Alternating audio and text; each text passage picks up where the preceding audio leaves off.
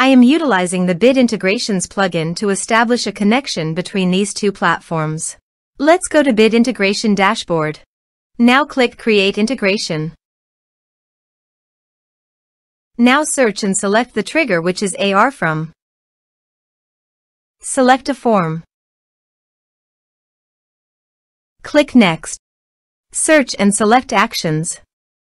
DirectIQ. Give here the client ID and client secret key. So please visit DirectIQ API token.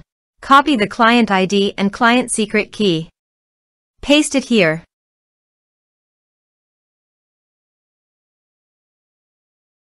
Authorize it. Authorization is successfully done. Now click on Next. Select a list. Map the respective fields.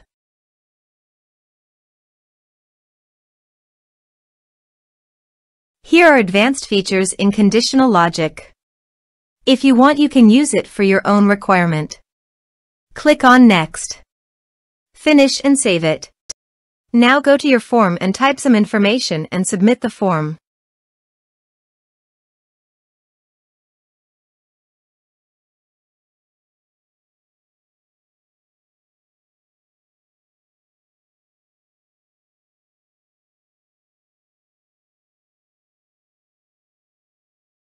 The form is successfully submitted. Now go to DirectIQ and you can see the data came successfully in DirectIQ. Thanks for watching this video.